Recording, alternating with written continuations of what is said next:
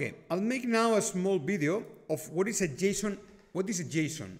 JSON is the, if you know very well what a JSON object is, then you can directly skip this video because what I will do now is totally irrelevant for you. But if you never heard of JSON, then this is the place for you. Right, okay, I am in Visual Studio Code. In case you don't have it installed, go to Google, Visual Studio Code. It's a program for Studio Code, download, you install it, right? And it's a code editor, right? So once you have it installed, you can open a new file, JavaScript file. I will do this with JavaScript because it's the language that fits better the explanation of a JavaScript object notation. And I will create a folder. No, I will create a new file. Well, I'll do it from here. I'll close this. Okay. I'll create a folder, new folder, JSON. Inside this folder, I will drag this folder here. And now Visual Studio Code, it's opened inside the folder. I click here, new file, example.json. When I write down .json, Visual Studio Code understands the kind of data that will appear here. And JSON object is a way to structure that data in a certain way. Okay, so first of all, it's key value pair. So for example, name Pedro. There must be always double quotes, okay? And if you miss some of the double quotes, you will get an error, unexpected and on string, because JSON understands the data if you give him the data the way that needs it, right? So what kind of data we have in a JSON? We have strings like this. Okay, remember key value pairs. There are two dots. I can put empty strings here, no problem. Open curly braces to open and close it, and then comma to add several properties. Okay, like this is how we add several properties.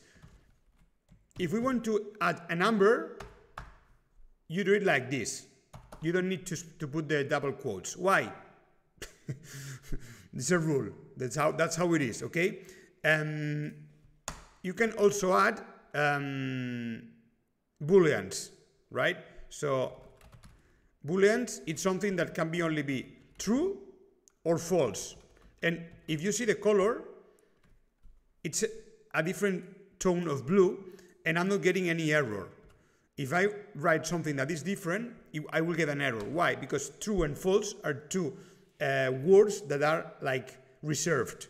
They are reserved, so they will be interpreted as a boolean, true or false. We can also have nulls.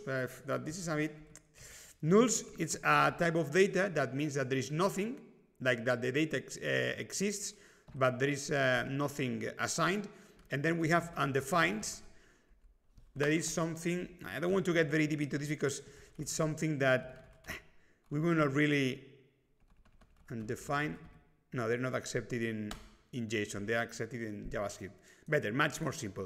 Null, it means that there is nothing, okay?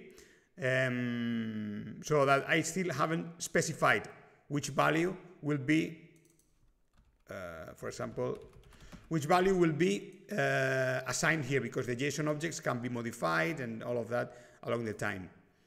We can also add arrays. For example, countries visited. What is an array? We specify an array of data like this. Okay, so for example, and then we can add Spain, several items inside, okay? Like that. We can also add any type of data. For example, we can also add a number. We can also add a null, a boolean. Okay, we can also add this kind of data in an array. And another object. Like another object. Look at this. This is another object and many objects. Okay. For example, name. Okay, I can add more objects. In this case, this kind of structure is kind of, I'm just showing you what is possible. It doesn't mean that this makes sense, but it's possible to add objects, and inside an array it can be another array that has another array that has another array, okay, like this, not infinitely. Oh yes, I'm not sure, to be honest. I've never been in this scenario of arrays inside arrays inside arrays. The JSON object can accept very complex structures of data, right? But fortunately, it's a bit strange to see several levels of arrays inside another arrays. The most common that we will see are strings, numbers, booleans, arrays, but only 1 or 2 level divs, and objects inside objects. That could occur. Okay, for example, I can say that imagine that I want to. This could be possible. Imagine that I have an object that name, surname, age, and if it's teacher or not, and I want to add students, an array of students that are more objects of users. Name, Laura, surname, age, in teacher, no, because it's a student. Okay, and then imagine I have 3 students that are like this.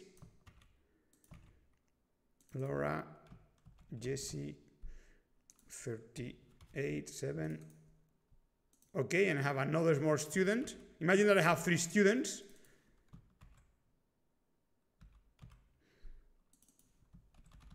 Right? This would be an accepted structure.